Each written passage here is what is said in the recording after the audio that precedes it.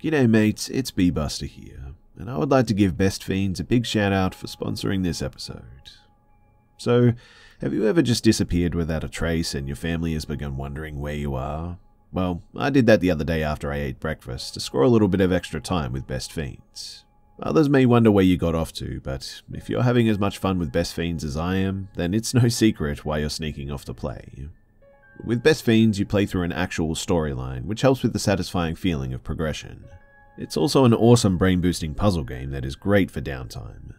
I really like playing it when I'm on a long trip somewhere, stuck on a train or in a car or something.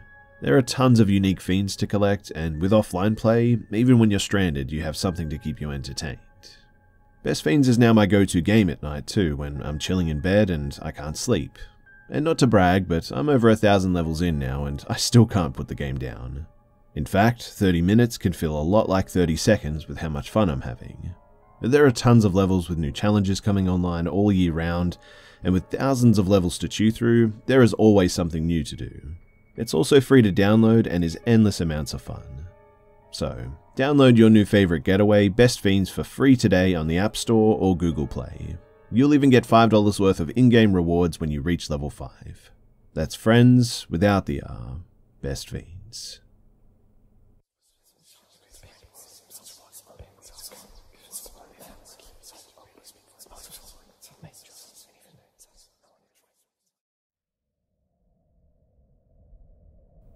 So I'm from Australia, and when I was 8 years old, my family lived in a house off the Pacific Highway. It backed off to bushland and had quite a large backyard, I suppose. But I used to play outside all the time because of this. One day I was outside as usual as well, and heard my mum call my name, so I ran inside to see what she wanted, hoping that it was lunchtime. When I got there, she was busy washing up, and she said, "Where are you off to in a hurry?" She had been watching me from the kitchen window, which overlooked the backyard. I said, "You called me in." She said that she hadn't called me in though, and that I must have imagined it. I just thought that she was messing with me at first, and said, "Come on, Mum, why'd you call on me?" She stopped what she was doing and looked down at me and said, "Sweetie, I didn't call you. Maybe you just heard the neighbors yelling and it sounded like me." But I was adamant that it was her. It sounded exactly the same as the hundreds of other times that she called me. I started to get a little bit grumpy at this and said that it was definitely her, but she told me to go back playing and that lunch would be ready soon. This is when I started to cry and demand that she stop messing with me. Suddenly I had her attention and she asked why I was so sure that it was her. I told her the reasoning, that it sounded exactly like her. She eventually comforted me and convinced me that it must have just been my imagination. The next week went by as normal as well, until one night I awoke to a tapping or a scratching noise. I looked around, and when my eyes adjusted to the light, I couldn't see anything in my room, so I just assumed that it was an animal in the walls or the roof. Possums quite commonly come into the house for warmth and to nest in Australia, so I tried to get back to sleep. It went on though for what felt like maybe half an hour, so I looked around again and listened closely to the noise. And that was when I saw something in my peripherals at my window. I gazed over and saw what to this day still gives me chills. It was a thin figure, about 2 inches wide. It had elongated arms and fingers, all black and white eyes. It was tapping on my window while staring at me. I stared at it for a moment, not believing what I was seeing, thinking that I must just be dreaming or something. But for some reason, I just felt like it was toying with me, like it was saying, "I'm coming to get you." Fear took over at that point. I stuffed my hand under the blankets, and I screamed as loudly as I could for my mum. I didn't stop screaming as well, and didn't hear my mum come in, and when she grabbed the blanket to see what was wrong, I jumped back thinking that whatever the heck was outside my window had somehow got in. She asked me in a frantic sort of way what was wrong. I pointed over to the window and said, "That," but it was gone, and she asked me what it was. I explained what I had saw, slowly as I was trembling and could barely get the words out to describe it. She said that I could come and sleep in her room. I didn't get any sleep that night, nor the next few nights afterwards. I can still see the image in my mind as well, as clear as the night that it happened 18 years ago. It has made me afraid of the dark, and to this day I still sleep with the lights or the TV on. I've tried to rationalize it. I've tried to find answers in paranormal sightings, folklore, or Dreamtime stories here. I thought I actually found the answer about 5 years ago when I learned about Mimi spirits. They resembled what I saw at first until I read it, and it discussed with elders that they're sort of small and shy and are in no way harmful. Apparently they look after the land and don't like interacting with other beings, so obviously I crossed that off the list as a possibility. And to this day, I still have no idea what it was. But I have a feeling that it was the thing that called my name that time, mimicking my mother's voice. It's obviously made me think that it's much like a skinwalker. However, we really don't have any tales of those in Australia. The closest thing to that here is the bunyip, a shapeshifter that lives in billabongs and attacks passing travellers. And well, there's just no bodies of water nearby, so I also crossed that off. Obviously, I've thought that maybe it was all in my head, that my mother was right and it was just my imagination.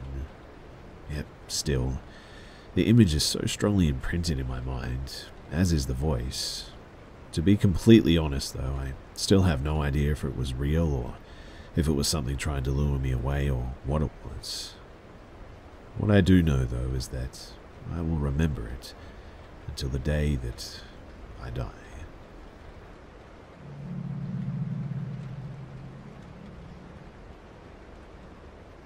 In July of 2019, I was leaving a co-worker or a friend's house, a 4th of July party. It was about 10:45 p.m. It was me, a 36-year-old female, my husband, 54-year-old male, and our then 9-year-old daughter. It was in a town about 45 minutes drive from home, mostly down country roads that I didn't know, so I was using my GPS. Now, this area of town basically rolls up the streets, so to speak, at 5, so the roads were mostly deserted with only a few cars passing every now and then, and absolutely no cars in front of or behind us. When all of a sudden this very dark vehicle, I think it was a hunter green or maybe a dark grey, pulls up behind us and starts to tailgate my car. I don't normally speed more than 5 to 6 miles per hour over the speed limit, so someone tailgating me is not really unusual, I suppose. The longest stretch of this 2-lane road before being able to hit the highway was a sort of winding tree-lined road. There was this big curve in the road, almost a hairpin turn that was not as sharp, so you could almost see a mile in the distance from where you entered that section of the road to where you came out of it, and there were no turn-offs, no shoulders to stop on, nothing, just road and trees. When I entered the huge curve, the car was still right on my tail, not flashing, not weaving, not using the horn or anything, just still following right on my tail. So, all of a sudden, I look in the rearview mirror and the headlights from the car that was tailgating me were gone. I didn't see any parking or marker lights. I didn't see any tail lights. I looked back as far as I could see and I couldn't see that car anywhere. I mentioned this to my husband and he started looking around behind us and didn't see them anymore. They were just gone. Again, there was just nowhere at all to stop and turn around or turn off or anything. I quickly turned my attention to the directions on my GPS and forgot about that car though. And about a half a mile after the huge curve in the road, there was a stop sign, where I had to take a left onto the road that leads to the highway, and closer to civilization. When I stopped at the stop sign, there were no cars coming or going in either direction.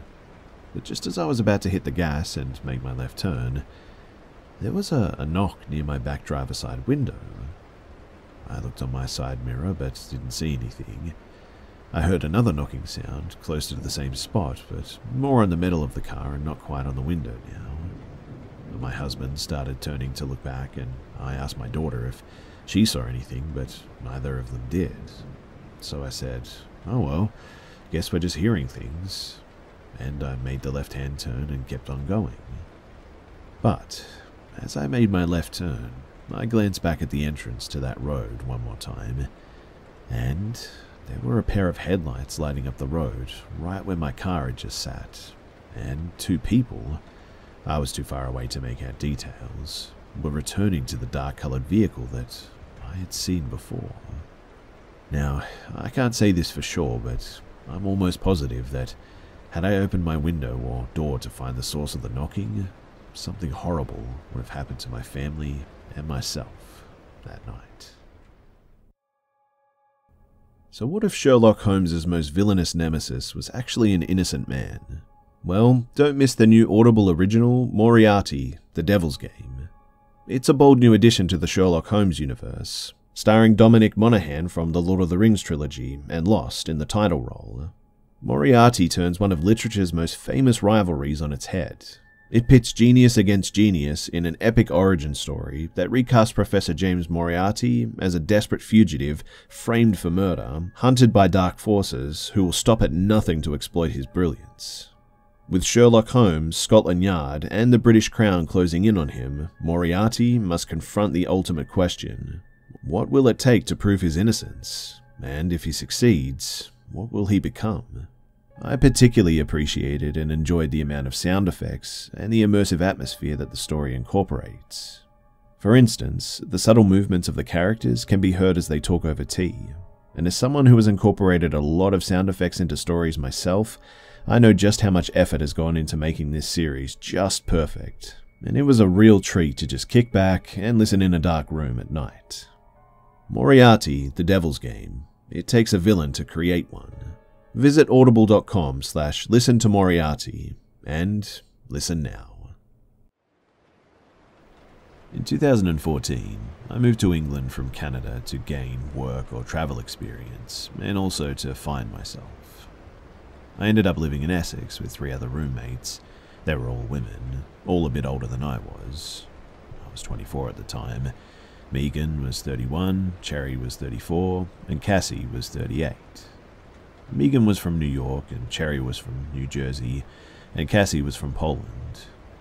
All 4 of us shared this 3-story flat. The back of our home was the living room and kitchen.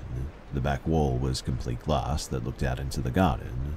The garden was completely fenced in, and the house had an interesting dynamic to say the least. Tons of stories from that time in my life, but I'll stick to this one. So, I adore all of my roommates, except for Cherry. After living with Cherry for 7 months, I was over her antics. One day I came home from work, I locked the door, make myself something to eat, and go up to bed. I brought some work home with me, so I'm in my nightie with all these papers around me and my headphones on jamming out. I had headphones on because Cherry was out to dinner with work friends. That meant booze, and then soon after that a tantrum was surely to come. I just didn't want to have to listen to her crazy scream crying that night. I'm working away, completely focused, until I feel something. I look up to see a man standing over me. I don't register it right away and passively say, Cherry's room is on the 2nd floor, and continue to work. Cherry regularly brought strange men home, but he doesn't leave. Again, I say, Cherry's room is downstairs, He then interrupts. I'm not here for Cherry, he says. A cold chill iced my veins. My fight or flight kicked in just then, and I started surveying the situation. I look him up and down. He has a bottle of Prosecco in one hand and a knife in the other. He's about 5'10", wild muddy brown hair, and really black eyes. He has a light polo shirt on, and the side of his collar is popped up, a distinct Manchester accent. Once I focused in, I realized that his eyes were black because his pupils were completely dilated. I was in trouble. I needed an escape plan, but unfortunately, this man was standing in between me and my bedroom door. Obviously, I needed to get downstairs, but I needed for him to think that it was his idea. So, I decided to play along. Just then, he uses his knife to pop the cork. Prosecco is starting to flow out onto my carpet. I said, "Oh no, let's clean that up. I prefer to drink out of proper flute anyways." He nodded, replying, "Yeah, you're a proper classy bird, let's go." I try to act as natural as possible. I try not to show that I'm shaking all over and try to gain control over my breathing. We take the long journey down to the main floor of my flat, all 3 floors. He has the back of my nightie bunched up in one hand, and I could feel the point of the knife graze my back with his other. I was trying to playfully speak with him as he walked down the stairs. I couldn't tell you what I was saying. I was most likely just rambling, I think. I couldn't really hear anything, too, over my heart beating in my ears. We get to the bottom of the stairs, and there's a hallway to my left that leads to the front door. On my right, which is much closer to us, is the kitchen and the living room. We make our way into the kitchen. I point to the cabinets that we had the wine glasses in. He said that he knew where they were and started heading towards them. I now had the kitchen table in between us, and it was time to run. I burst into a sprint down the hallway towards the door. My hands fumbled over the locks, shaking and sweating. I swing open the door and see 2 men walking across the street. They must have been walking home from the train or something. There was a big train station in front of our home. I call out to them for help, and suddenly I'm flung onto the ground. Little pebbles pierce my skin, sending sharp pains where they jabbed. The intruder pushed me out of the way to run and escape. One of the men chased after the intruder, while the other said for me to go inside while he surveyed my home and called the police. I locked the doors and I called the cops. While I'm on the phone with dispatch, I manically run around the house to double check all the windows and the doors are shut. Suddenly, I hear a loud bang on my door. I inform the dispatch of the banging, and she informs me that police weren't there yet. I thought it might be one of the gentlemen who helped me, so I go to look out the eye hole, and it's him, the intruder. He came back. He's banging on the door, screaming that I had his glasses and that he was not done with me. I absolutely freaked out, obviously. The dispatcher attempts to calm me down, but I'm losing my ever-loving mind over this. She then said, "They're pulling onto your street now. You should hear their sirens." And I did. Thank God. The intruder then blasts off. One officer jumps out of the passenger side while the car is still moving and chases after him. The second officer comes into my home and he interviews me over the course of some time, and the 2 gentlemen. Collects evidence, takes photos, all that stuff. After some time of him being there, Cherry comes home and freaks out. Once the situation was explained to her, she said, "Oh, that could have been me." "Yeah, thanks, Cherry. It's all about you, right?" The next morning, I'm called in to identify a man that they had in custody. I pointed him out. I go into a little room and the officer pulls out an evidence bag. He asked if the items were mine, and they were. There were my underwear and photos taken from my home. The officer then informed me that the intruder had apparently been stalking me for some time now. He estimates at least 3 months, and he had made a nest outside of our home on top of a hill that looked over into our living room and kitchen even. He's apparently a known offender and drug dealer. He then told me how lucky I was to get out practically unharmed, because apparently others weren't so lucky.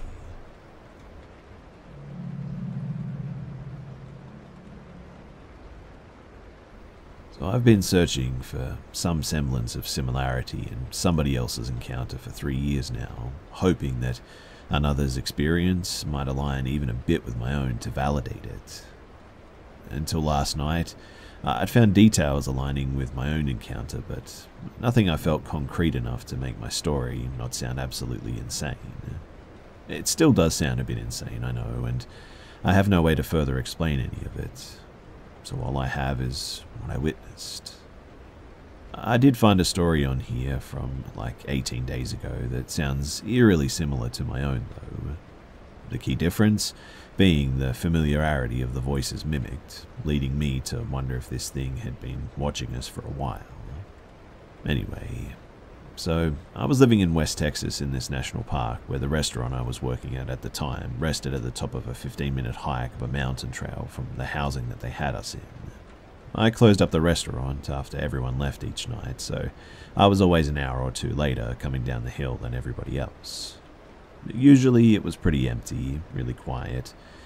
Pretty uncommon to encounter anyone else, as the only thing at the top of the mountain is the closed restaurant, a gift shop, a store, and some of the trailheads.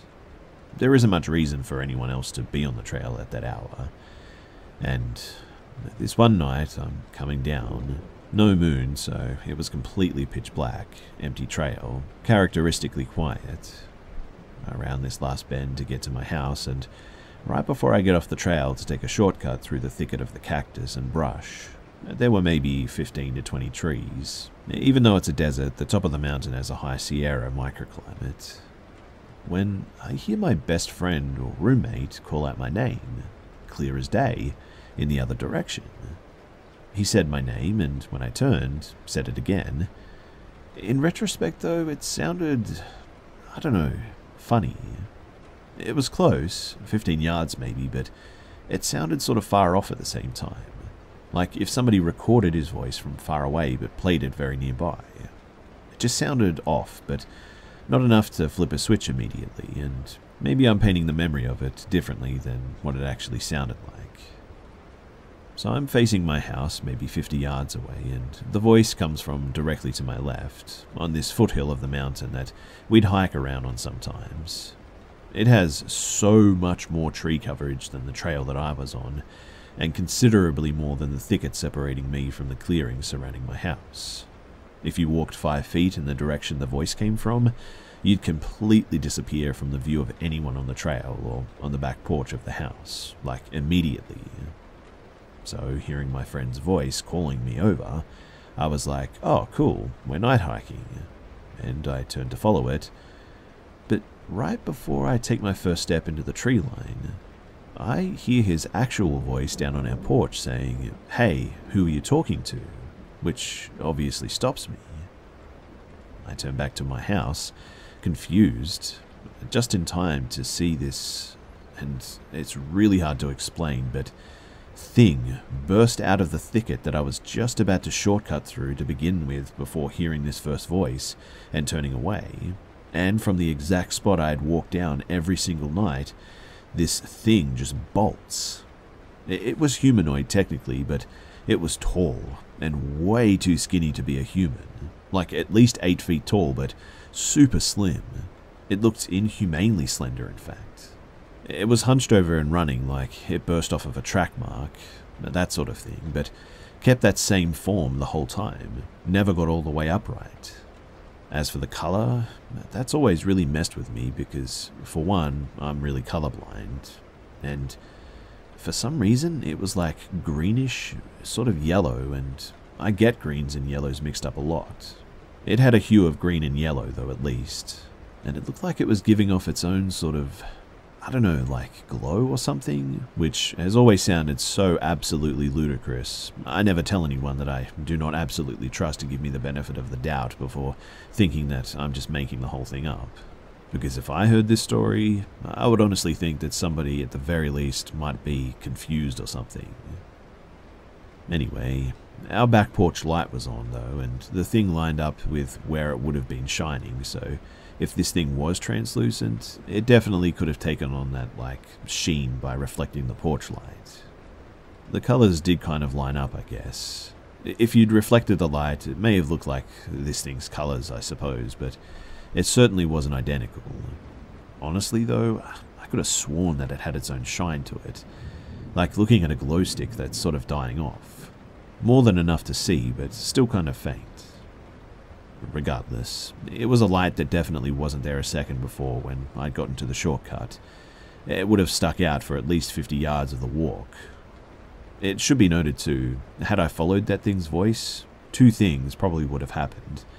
1, I would have completely disappeared from the view of anyone, and 2, I would have turned my back on whatever that thing was and entered into a thicket of trees, weeds, and cactus far too dense for me to turn around, run, or fight back, or pretty much anything. Also, that trail that I would have been gone towards leads directly to the edge of a cliff that drops down into a massive break in the mountain. It cleanly drops all of like 6,000 feet to the wide open desert below. That could be the purpose of that direction, maybe. Who knows? To be honest though, if I was going to try and do some nefarious stuff, it would be the perfect place to both find someone and lead them quickly to a spot where no one else would come up on you. Legit, in the middle of the day you could probably make someone disappear over there if you wanted. it really wouldn't be that hard. Anyway, how this thing was running, it immediately felt like I'd spooked it. Like how a deer runs off at a noise, but this was different in that it seemed a lot more, I don't know, determined? It seemed intelligent, aware of its own movement, not just acting out of instinct. Kind of like spooking a person if they'd seen you watching them from the bushes or something. Like spooked but sentient and definitely acting like I just foiled some nefarious plan. So naturally, I also bolted, exposing my back to this thing, but taking the opposite, slightly longer way to my back porch. My buddy, and bless his soul, is still there when I make it, and he asks again, "Who are you with?" His face is just as confused, and he keeps looking past me, and I'm like, "You heard it too, right?" And he says, "Yeah, where are they?" And I was like, "What? There were multiple?" Apparently, from his perspective, he had heard multiple voices alongside of my own, all carrying on and joking around, talking back and forth pretty loudly. He said that there were at least 3 other voices talking to mine, but that it sounded like a whole crowd coming down the trail. He said that he could clearly hear us getting closer, and for the past few minutes, just assumed that I'd run into a hiking group and were talking with them as we headed down. Which is not the most uncommon thing in the daytime, but pretty uncommon for that hour of night. It took me a minute to show him that I wasn't messing with him and that I had not just split off from a group of hikers. I was completely alone and had not vocalized a word until he called up to ask, "Who are you with?" It took a second to even express my side of what was going on. I was so out of whack, I couldn't find the words to actually explain, so I just kept shouting, "I swear I just heard your voice," and then, "This thing, dude, this thing," or something like that. Eventually it registers that there were no lights on the trail. I wasn't using a flashlight that night, so maybe there was actually some moon out, and I had just heard his voice calling me off trail and into the dark, and we both began trying to figure out what the heck we'd just witnessed. Now, this part might be a little crazy, but I'm not implying anything, I'm just saying. This is what I'd been doing on the walk down before this happened, so obviously walking home solo, I hadn't actually said a word. Whoever he heard was certainly not me, and I certainly didn't come with a crowd. But I had been praying like crazy on the hike down. There had just been this super dark sort of negative energy in the house lately, and I was trying to kind of, I don't know, surround myself with light and positivity, I guess, asking God to give me strength before I walked back in, and out of nowhere, midway through the trail, I got this, like, absolutely overwhelming joy, almost like ecstasy. I was, like, screaming inside, happy, and just felt like I could take on the whole world, basically. Like, no matter what came, I could take it. Maybe I'm implying something because, call me crazy, but I've always felt like that had something to do with how the night turned out as opposed to how it maybe would have. I don't know. I know that part really does make me sound insane, but so does the rest of it, to be honest, so whatever. I certainly don't think that it was a coincidence, though. I'm just not sure what to make of, well, any of it, really. And that's pretty much it. The only other thing is our memories of it, really. Out of nowhere, I just sort of stopped thinking of it. Not like forgot it, but like it was hidden behind some sort of a thick fog in my head. The next morning, I told my friend the story, and she uncharacteristically shut me down and just said something like, "You're all just crazy and getting scared of these mountains," and just walked away. It really wasn't like her, though, to just dismiss somebody like that, especially a friend, without even hearing them out, too. She was a really empathetic lady, and again, call me crazy, but it seemed like something that triggered a memory in her that she refused to touch and shut it down before it got too close.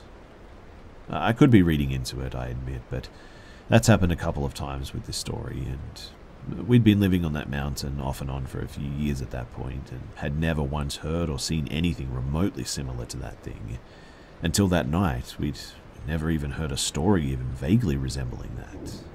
I mean, it just wasn't like we got spooked of our own house or the trail that we took twice a day every day, and it wasn't like we were seeing and hearing things based on stories that we'd projected into the darkness, you know? But the absolute weirdest thing happened the moment that she walked away.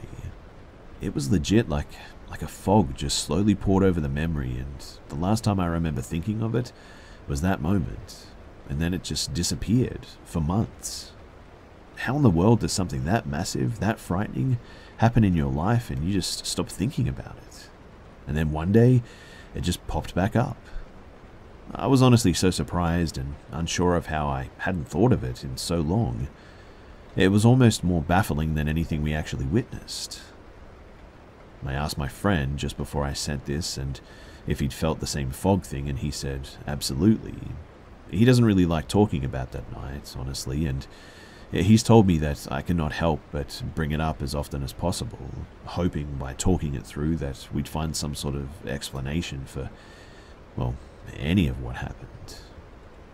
Even as I share this, though, I felt like I'd asked him a million times already and just forgotten his answer. Maybe I have, and I've just forgotten or had that fog thing happen again. I don't know.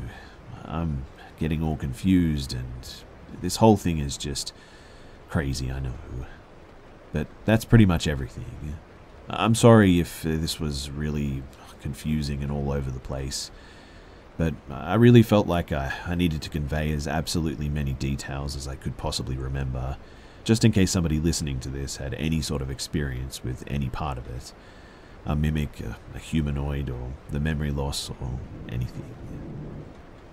I really don't know what to make of all of this. All I have are the details of that night and my foggy memory doing something bizarre afterward.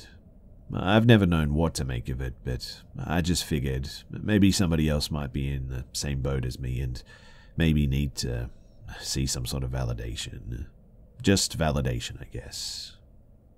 Anyway, thanks for listening, and it's good to finally speak about this, even if it's just over the internet.